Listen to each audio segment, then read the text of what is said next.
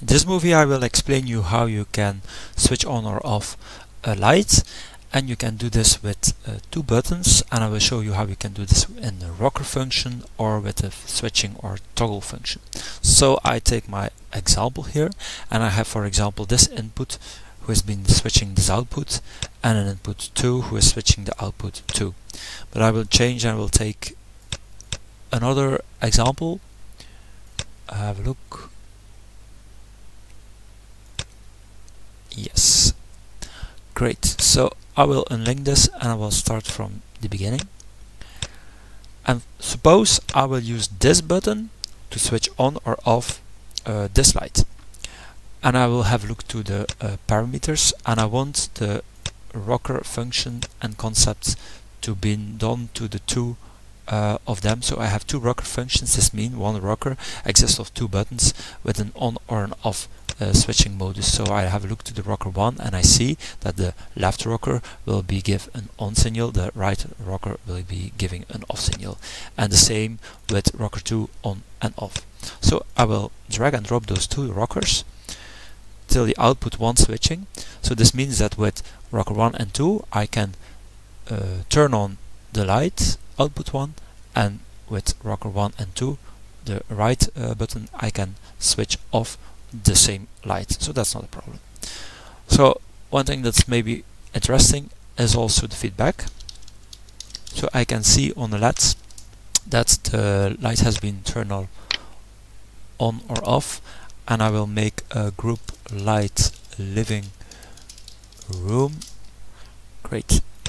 So now I have to have a look if the output actuator, switch actuator output 1, has a feedback signal from 1 byte to send to those two rockers. And I have a look first of all to the rocker 1 and 2, and I see that there is a status LED, and the status LED I can control it via separate LED objects. So I see again 1 bit object here that is appearing, and when this object will receive a 1, then the status LED in rocker 1 will light up, and the same for rocker 2. So I have two separate LED objects, and the LED objects I will connect to this group address LED 1 and 2. So this one, those two objects are listening to a signal coming from the actor, and I have to look to the actor if the output 1 or 2, in my case it's output 1, has also a feedback telegram. I say here output 1 feedback telegram. I will activate it. No inversion, active message object. So this means when the lamp will be turned on, then it will send a 1, and that is the thing I want to have. So I see there's also a switching feedback 1 bit object, and I will connect it to the feedback here, and this is then the output 1 status, output 1 for the switch actuator. When, for example, the light is has been turned on, then it will send a 1 to the status LED, lights will go on. Then when it sends an off, the lights will go out. So that's what I want. So that's clear.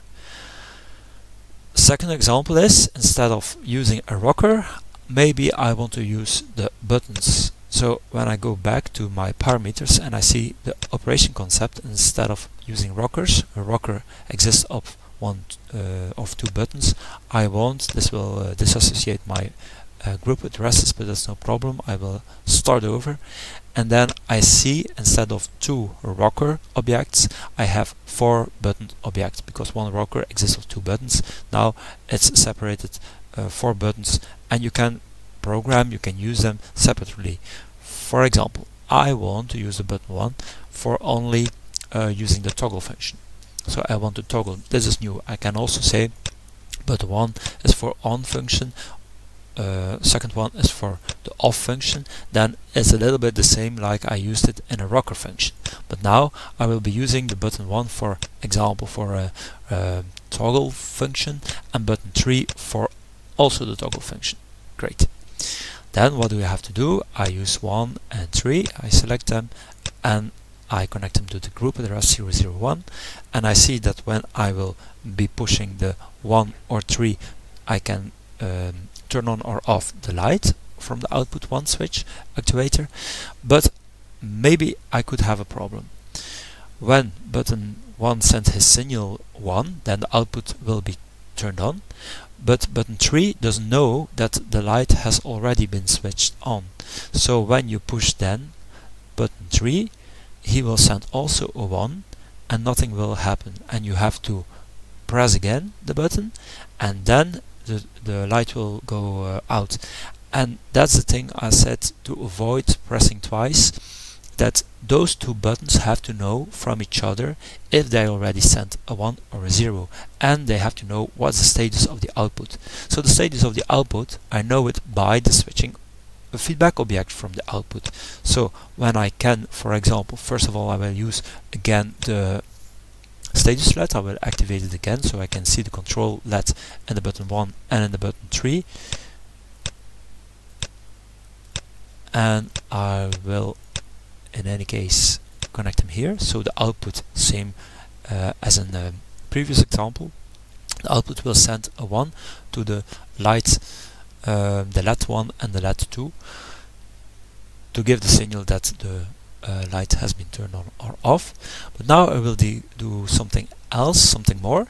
I will also connect again the switching object, twice, to the feedback group address. So you see, because I used the second one, that this object, those two objects are not sending, but that's not a problem because they are listening to the switching feedback from the activator, and then they will know if the light will be turned on, or has been turned on or turned off. So they know exactly the status of the moment, and then they can send the right signal, the 1 or the 2 or the 0, to the output 1. So that's the trick, the programming trick, to avoid pressing twice.